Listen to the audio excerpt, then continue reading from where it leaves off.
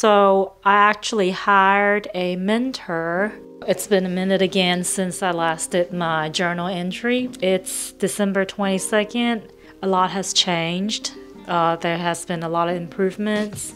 I haven't even looked at the 2-hour writer course for over a week now. And I think the last time I actually glanced at it, I looked at it for like how to optimize Twitter or Twitter posts and stuff. And since I've already been back on Twitter for almost 2 months now, I don't really need that information anymore. I mean, I'll still keep that course, like I paid for it already. It's just something that I'm gonna use as a reference. What I've actually been doing mostly is working on my initial offer. So I actually hired a mentor. I don't know if he wants people to talk about him, but I'm not gonna say anything bad about him. There's nothing bad to say about him. I've actually spent, whoa! This is my electric desk. I've actually been mostly just following his course.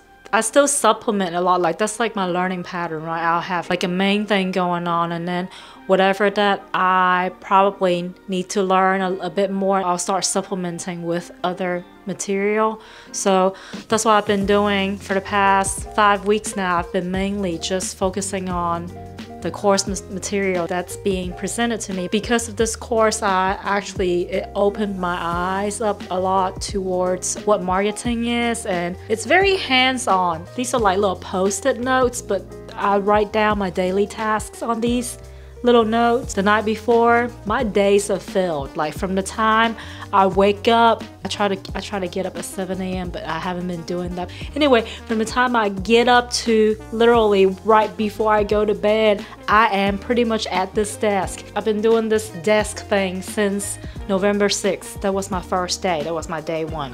Just looking back at my last video journal that I've actually published, I've made a lot of progress already. Kind of got the point, and I kind of went ahead and I leaped into the future, which is now. So I'm going to keep doing this, like keep taking leaps and stuff, because that's the only way I can hit my first goal really quickly. Another thing that has happened for the past few weeks is that I originally have a certain goal in mind, like say it's a certain number, right? Ever since I started seeing the steps that are in front of me, ever since I started getting more and more clarity, trying to figure things out, talk to people, learning different things. Ever since I have this clarity, I actually feel more comfortable about doubling my first goal. So yeah, I really think it's gonna take a lot less time than I originally anticipated. Like I said, a doubled goal, a lot less time. So my editing skills getting better, along with speaking in front of the camera. I can just keep talking. Honestly, I don't have to worry about what I say much in front of the camera, because I can just, you know, edit stuff out. Like really, it's not a big deal. As long as I keep the flow going, I'm good. So